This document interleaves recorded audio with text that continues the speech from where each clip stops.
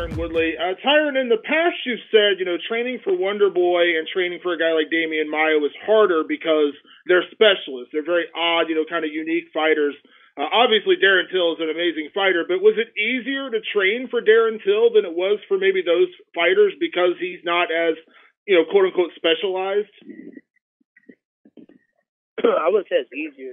Sometimes, us fighters, we get trapped into loving hitting the mitts, and we love to spar. We love to do those things. And with Damian Maia and Wonder Boy, it forced me in a position where I had to really, really get into the skill set. I had to really learn what they were doing, why they were doing it, and then I had to spar. So I didn't get as much time. This fight, obviously, I'm fighting a guy that has been known to spar a lot, and he fights that way, and it's a very similar training camp that I had when I was first coming up. So it was kind of actually fun and refreshing because I enjoy sparring, to get back in there and get some heavy rounds in there. And it was a different type of training camp where I can actually use more tools and I can actually put myself in different situations that in the past camps it was heavily defensive to jiu-jitsu positions or takedowns or looking for openings, that I had to be a lot more patient. When you're fighting against two guys that are known to be strikers, I think that's going to make the fight a different pace fight.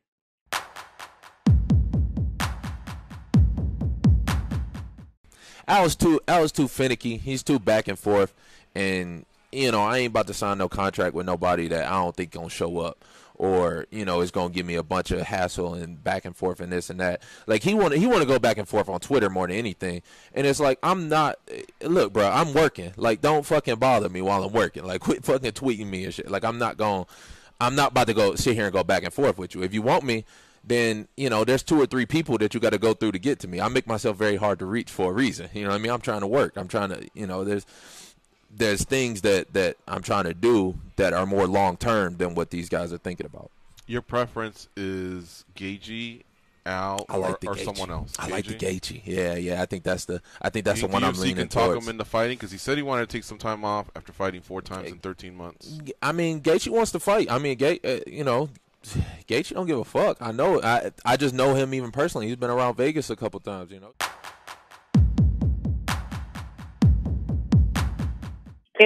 for Darren, what do you think is the key way to fight Tyrone Woodley and make this the fight that you want it to be? And that's my last question. Thank you. I just think pressure, but like a different type of pressure. Guys think that the pressure Tyrone, and they're not worried. They try to give him pressure, but they're not worried about what he's going to get back because he's counter. Yeah, he's got powerful hands, but he knows how to counter. So when you're throwing them punches, he's waiting for the counter. So it's about getting in and out, making it that type of fight. And it is what it is. That's what it's about. It's about me imposing my will on Tyrone, and Tyrone imposing his will on me. But I just feel like a different type of pressure, because if you give him the type of pressure that a lot of these other strikers have, they lunge in, you know what I mean, and that's where he gets them at the big counter. So that's what I've seen anyway.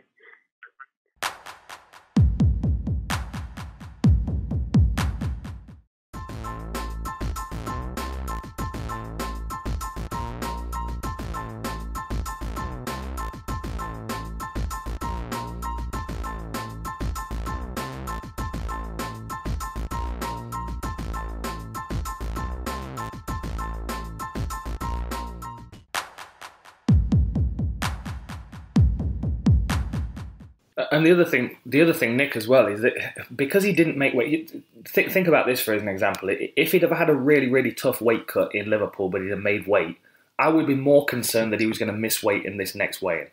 Given the fact that he was a few pounds over against Wonder Boy, now I feel like the pressure's on his shoulders even more to make weight, which means he's going to be even more on point with his diet. It's an additional motivating factor because he did miss weight in the last one.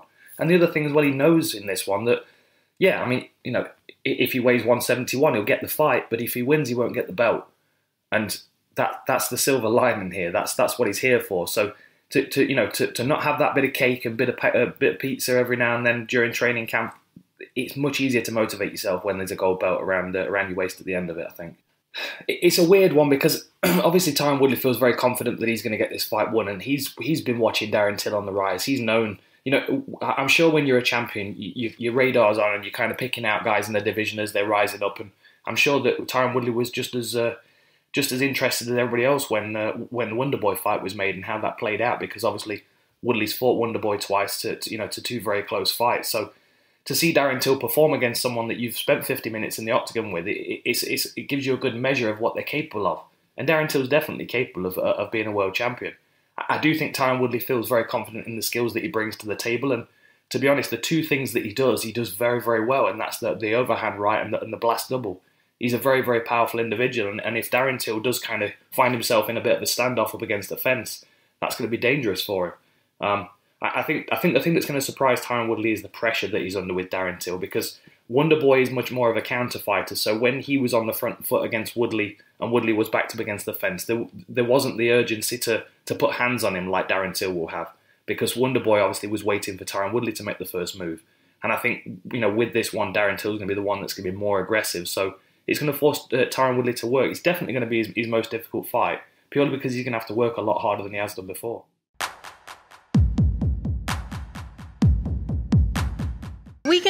We're on Conor, so we can talk about Conor, but there's still beef between him and Floyd. Actually, Floyd's like, hey, you can come train at my space, come to the Mayweather camp club in Vegas.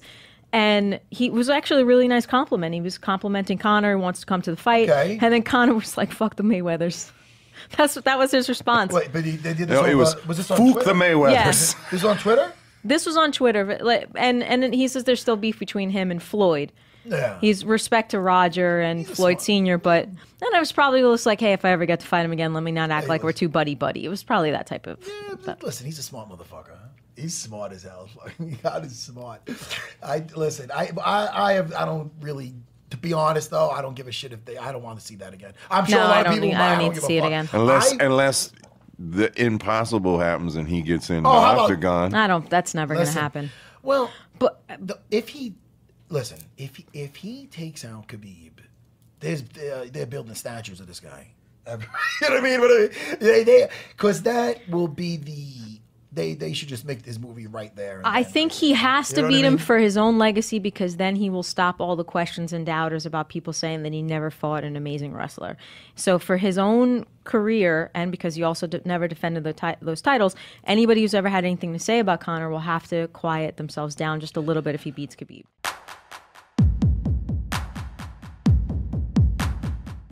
My first question is for Darren. Darren, last month you got in a little hot heat when you said that you didn't care about your pregnant wife and your child. Obviously, we all know that was taken out of context. You were misinterpreted. Unfortunately, a lot of fans have turned against you because of that. Do you have anything to say to those fans to kind of try to bring them back? I mean, I just said what I was feeling in the moment. We from Liverpool, we speak a bit different. I speak with a lot of meaning, and it's just how it is right now. It's just the only focus is fighting on September 8th. Maybe it did come out wrong, but I'm not apologising or trying to win back any fans. It's just the way it is. Every fighter and people who've been through it know what I meant. My girlfriend, she follows me around 24 hours a day. I see my daughter on the night on FaceTime, so I know what I meant, and people close to me know what I meant. So that's all that matters, really, to be honest. Darren, a big storyline in this fight is your last fight. You missed weight by 4 pounds. You knew you were going to be asked about it. There was a video came out of you cutting weight. It looked terrible. What changes have you made to make sure that you make weight this time and that you don't kill your body like you did in the last fight?